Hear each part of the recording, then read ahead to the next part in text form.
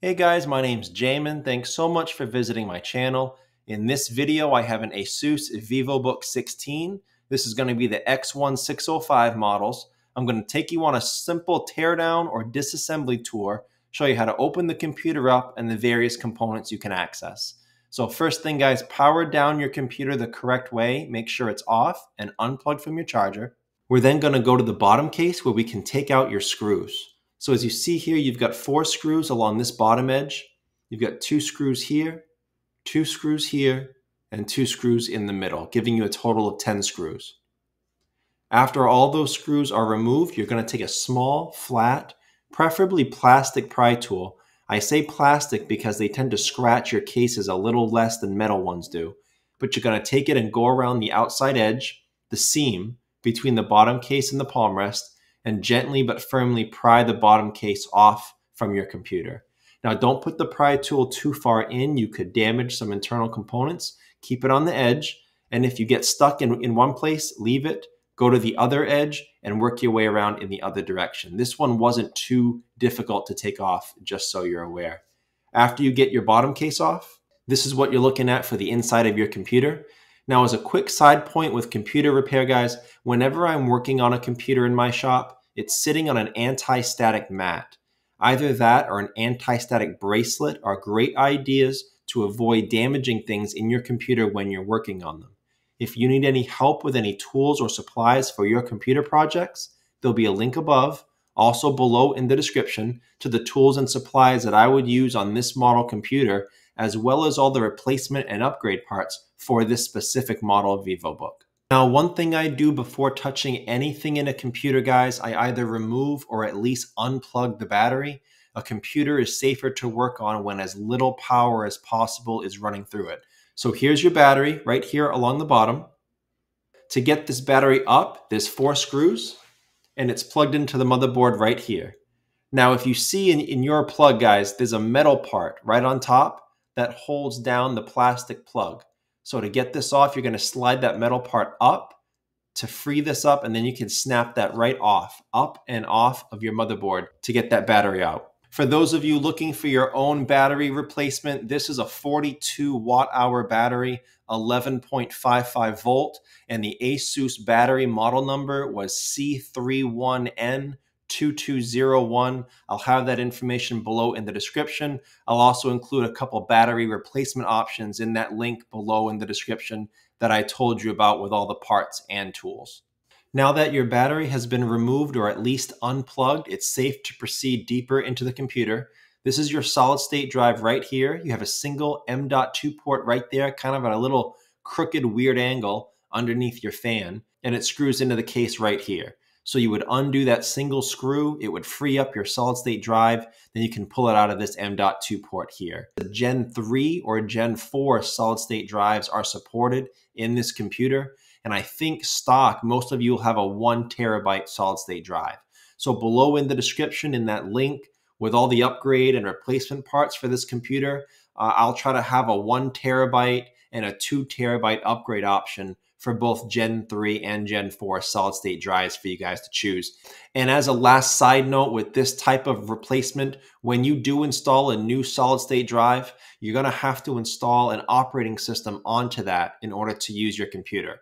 So below in the description, I will also have 2 video links. One will show you how to install Windows 10, and one will show you how to install Windows 11, depending on which one you guys want to do. The next part I'll shout out here is your RAM. You have a single RAM port right there for 1 stick of RAM that can be added. Most of you guys, you'll have 8 gigabytes of DDR4 memory integrated into your motherboard already. And since this computer maxes out at 24 gigabytes total, that leaves you a possible 16 gigabyte max that you can have a stick in here for. So the way to operate this RAM, guys, there's a spring-loaded arm on either side. To get the RAM out, you would gently pry these arms apart from each other, away from the RAM stick. The RAM stick releases. In most cases, it even pops up a little bit, and then you can slide it to the left out of this port. To get the RAM back in, there's a long part of the port here and a short part. So you can only get that RAM in the correct way. You can't put it in upside down. You would put it in there, make sure it's flush, make sure this gold line here is nice and straight. and then you would press in the middle here. These arms would latch onto it and secure it in place. Now this RAM, again, I mentioned it's DDR4, 3200 SODIMM. The RAM stick that was in this computer was PC4 25600. I will include a couple RAM upgrade options in that link below in the description. I'll try to have an 8GB stick if you guys, don't want to spend a lot, you just want to add a little bit of RAM. I'll also include a 16GB stick if you guys want to max out your RAM. And I always say, if you're looking for performance, RAM is a very cheap, very easy upgrade you can do that heavily influences the speed of your computer. So if nothing else, guys, I always recommend maxing out your RAM in any computer. Next thing I'll shout out here is your Wi-Fi card right here in the middle near your fan. It's kind of like the solid state drive, as in you have a single screw right there. So you would take that single screw up, the Wi-Fi card would be released, but you also have these antenna wire, this black and white antenna wire that run down through the fan, down here to this antenna, and then over here to this antenna. So you have to unsnap those. They pop straight up and out of the computer. They're just snaps. And then to get them back on, you would need to get them at an exact 90-degree angle and then apply some pressure to snap those back on. If they're not at a perfect 90-degree angle and you push too hard, you can damage them. So it may take a little bit. If you're not used to it, you may have to just spend some time on it, try to get it perfect, but those do snap back on. Also, the Wi-Fi card, this is a 6E Intel model number 8X201. Bluetooth 5.3 card. Again, I'll have that information below in the description, and I'll try to have some replacement options below in that link for your Wi-Fi card.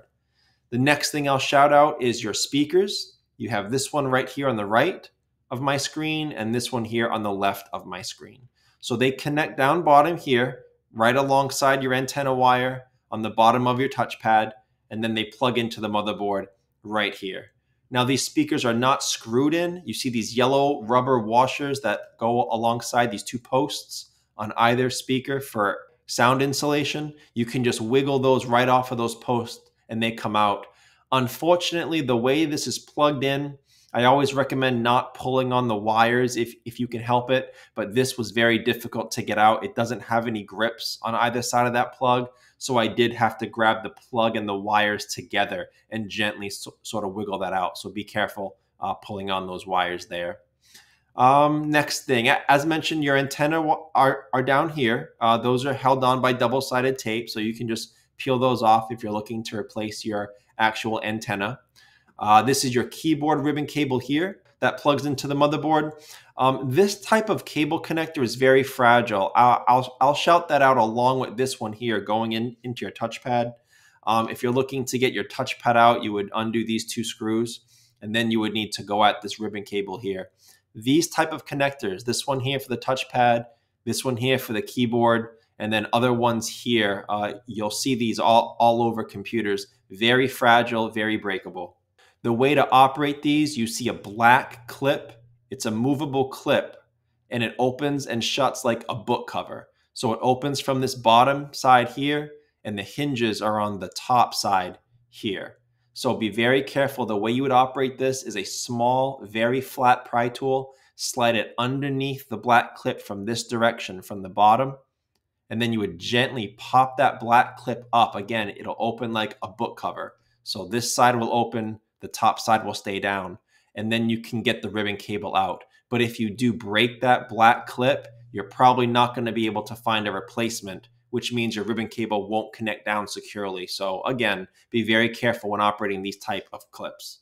Next thing, this is your LCD cable up here that comes in from this hinge assembly. There's a sticker here with this label on it. You would gently peel that sticker up, but don't rip it off. You could damage your cable. And after you get that up, you should be able to push this up out of that port. And I guess the last thing to shout out here is your big heatsink assembly and fan. There's a couple screws in the fan right here, but before taking your fan up, again, keep in mind these antenna wire here that we mentioned, they run through the fan. So be very careful, unrun those wires first. It may be a good idea to unsnap them from your Wi-Fi card to get those out. And then your fan plugs into the motherboard right here. Unlike the speakers, this plug has a grip on either side. So you can use your fingernails or a pry tool to pry that out without pulling on that wire. And then you can get your fan up. As a side note with the heatsink and fan assembly, if you're here to clean it out, maybe you're having overheating issues, I will have a video link above, also below in the description, on how to deal with an overheating computer, which would involve removing your fan, cleaning it out, removing your heatsink assembly, cleaning it out, and reapplying thermal paste. The way to get this heatsink up, you have a screw here and here, and then one down here. That gets up your heatsink as well as these 4 screws over the CPU.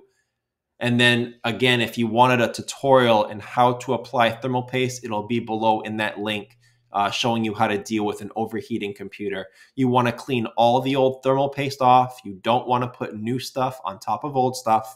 And then you don't want to put too much new thermal paste down. It could have a reverse effect if you put too much. So that's how you would address this computer. That's how you would get inside. And that's how you'd access a majority of the main components that you can see here. So that's the video, guys. I hope it was helpful. If you have any questions, check out the FAQs below in the description. It could save you some time getting an answer. If you do need to leave me a question or comment, please do. I do try to get to those a couple times a day at least. To support the channel, please remember to like and share. Subscribe if you enjoy this type of DIY tutorials. And for those of you that want to support the channel a little further, you can always leave a small donation, and there's a couple ways to do that. First, right below the video to the right-hand side, you'll see the Super Thanks button. You can click on that.